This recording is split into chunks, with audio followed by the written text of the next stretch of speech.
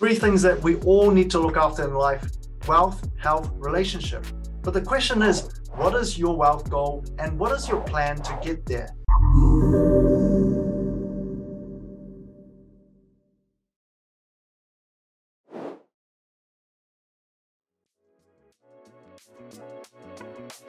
What's going on, everybody? It's Blended here from Mortgage HQ, and in this video we're going to explore how you can set a financial goal and how you can potentially achieve it. So, interesting fact, research shows that people with longer horizon on time perspectives achieve greater things in life. Simply put, people with a longer term view will have a better life. And so by the end of this video, I hope to not just encourage you to think about just the next property, but to aim for financial independence and have the options to retire early if you want. What this actually means is to have enough investment income coming in so that you have the option to stop working if you want and focus on the things that you love and you're passionate about, whether it is your family or your passion project or just this dream job that you can't afford to lose your current job to do. I hope it'll give you the confidence to be able to go for it and achieve it a lot sooner than you think. Now, when I first started learning about investing, I already graduated, I had a 50K job, and I had a big student loan because I had already studied for 2 degrees, but I didn't even finish the first one. And like a lot of property investors, I read Rich Dad Poor Dad, and that really changed the direction of my life. I went to lots of seminars and I started learning from really good investors. Then I took action and applied all of those things, and I was able to build a $10 million property portfolio in just 7 years. And in the same period, we have actually helped thousands of families get into property investing, and I have personally helped several of them build a more impressive property portfolio in a much shorter time frame as well. So here are the 3 things that you need to know to accelerate towards your financial goals. And I'm going to be illustrating this on this spreadsheet here.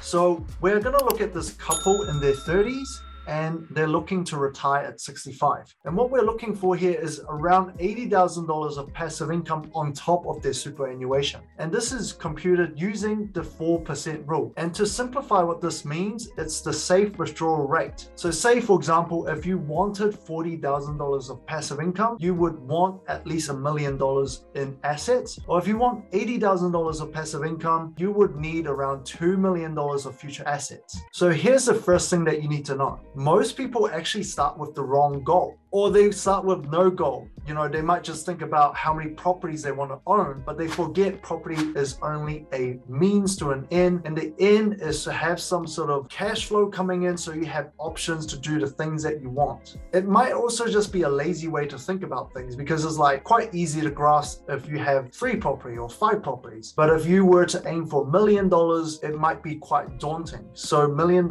in net assets is what we're looking for here. In this case, is $2 million of assets generating $80,000 passive income. Now, the second thing that you need to know is that majority of people's wealth plan is just to contribute the minimum amount towards their KiwiSaver. So after looking at thousands of applications, the average KiwiSaver is around 50,000, and they would contribute 3% towards that. Let's say 100K income, it would mean you contribute $3,000. So what does this actually look like? If you had $50,000 to start with and $3,000 annually contributed towards that, by the age of 65, you would have around $677,000. So this is what would happen if you just keep going, but not quite the $2 million that we're aiming for here. So this is what we call the financial gap. So to illustrate this is, if you look on this graph here, if we just do the minimum amount on the KiwiSaver, is this yellow line here, but the green line is what we're looking for by the time that we're 65. But actually, to fill this gap, because you've got time, it's not too hard to fill it. So if you want to look down here, it shows to fill up this $1.3 million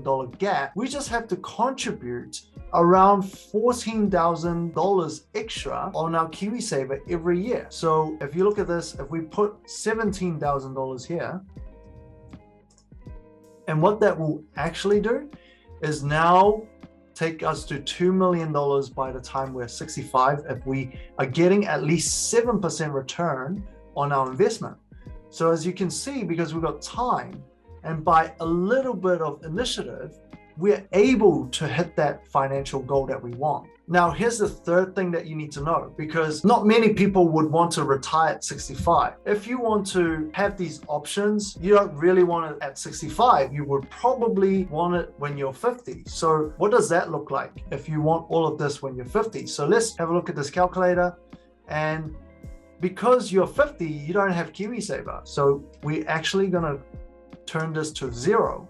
And if we wanted to 80,000, what do we need to do? We've got this massive gap that we need to fill in around 15 years, okay? And we would need to contribute around $80,000, $70,000 to an index fund. So $73,000 to $80,000 a year, which is quite hard because not many people will be able to save that kind of money. So the alternative option is properties, and properties allows you to leverage, which means you can borrow money to invest. And in this situation, if we were to hit $2 million, we would need to invest around $1.4 million today at 6% return. And so now this becomes a lot more achievable because you just need to go to the bank and borrow $1.4 million and then wait 15 years. There will be enough equity so that you can sell those property and then pay back the debt and have that $2 million that you want. But of course, the next thing that you need to think about is, well, how do I borrow $1.4 million? And if you look at the borrowing calculator, you know, just a typical couple, $110,000 and an $80,000 income with 2 kids, how much could they borrow if they had like a $600,000 mortgage? They can only borrow an extra $290,000, just a estimate, right? So not even close to that 1.4 million that we're talking about. But if you were to borrow money on a property that has much higher cash flow, around 10%, you would then be able to borrow that 1.4 million. As you can see in this calculator, this is what it's indicating. If you can buy a property with 10% cash flow, then you would be able to borrow this money. And so the next question is, what kind of properties are going to give you that kind of return? Well, there are properties that give you that kind of return right now, and it's about just expanding your knowledge and understanding what sort of properties are out there and just learning more, because once you have seen those, you will start to see a lot more of those.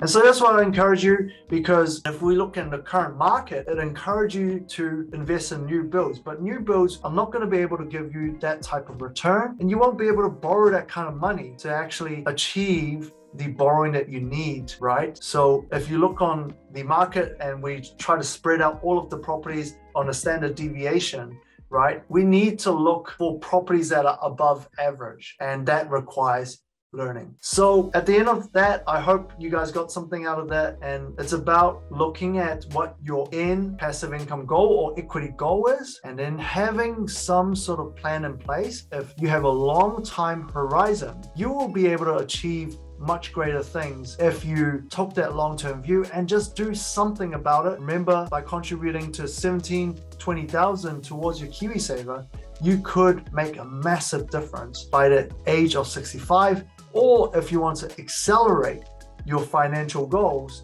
you can use leverage, which is using properties, and you'll be able to get there a lot sooner. So until next time, I'll see you guys again.